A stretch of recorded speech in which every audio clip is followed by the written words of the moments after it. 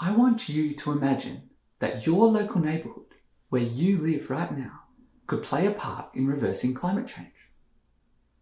Imagine that it could generate all of its energy and share it with others, that it could capture and treat its water, grow its own food, and not have any waste, that it could improve your health, reconnect you with nature, and restore damaged ecosystems.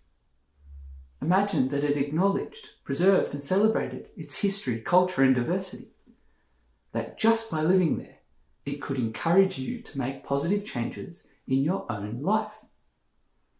Imagine that your local neighbourhood didn't just aim to do less harm, but instead was a force for good. Well, this idea of having a more positive impact on our world is one of the core principles of an emerging sustainability approach called regenerative development that some have started to use when designing our neighbourhoods. While we do hear success stories about what these neighbourhoods can achieve, what's equally important, and often what we don't hear about, is how these neighbourhoods are actually created. This is where my research comes in. I am investigating the processes behind regenerative development that can enable our neighbourhoods to have this positive impact. More specifically, I want to know what decisions are made, how they are made, and what influences them.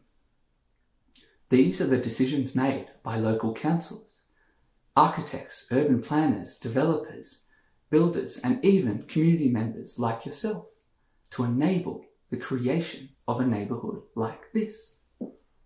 To understand these decisions, I have been interviewing and observing those responsible for making the decisions for some of Australia's most sustainable neighbourhoods. I'm then collecting all of this evidence and developing a way to support others who are making decisions about our neighbourhoods as to how they can create this positive impact as well. By doing so, I am able to identify the key decision-making factors that can impede and that can improve the potential for regenerative development in our neighbourhoods.